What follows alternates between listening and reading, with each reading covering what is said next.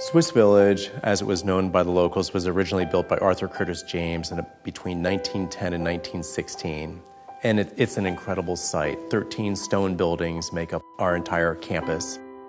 To start at the very beginning, our council lady came here and knocked on the door and said, "Did you know that the Swiss Village in Edgehill is going to be sold at auction in a week?" So we got in the car and she drove us around the Swiss Village, and Sam said, "Dodo, we've got to be very supportive of this." Originally, Arthur Curtis James had inherited a prized Guernsey cow collection and decided that he wanted to build an operating farm. And he hired Stowe Phelps and Grosvenor Atterbury to design and build an Italian Swiss village. So at the time, he called it Surprise Valley Farm, and the locals called it Swiss Village. Fate is fascinating. Timing is everything. I was at a cocktail party with the head of development of Tufts Veterinary School, and I said to her,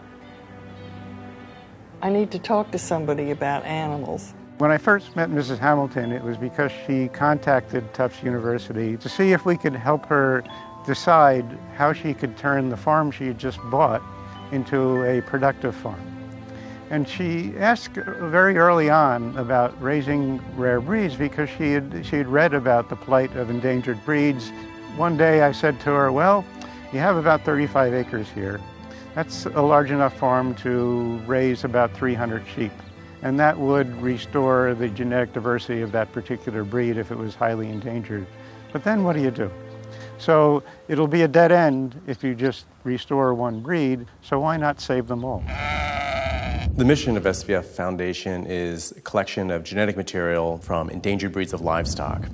All of the buildings were restored exactly as they were on the exterior, but the interiors were rehabilitated to use them for modern-day science. To date, we have about 67,000 samples. We're about 12 years into the project. We'll complete the mission that she set us out to do.